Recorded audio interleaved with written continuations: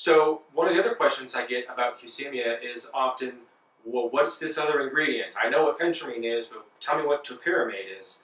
Topiramate's a medication more commonly used in migraine prevention. It's sometimes used in epilepsy as well.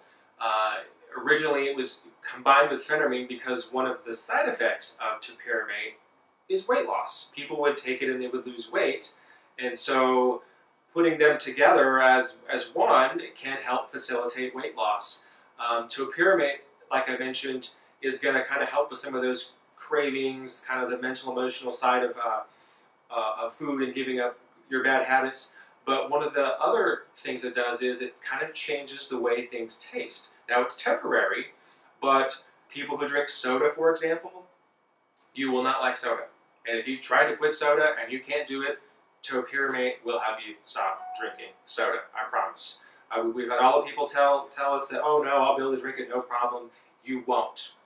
So if you have a hard time walking by that kitchen full of food at work and there's donuts and there's cake and there's all of that stuff and you always walk into that kitchen because you're hungry or it's just tempting, I promise you, you'll walk right by it.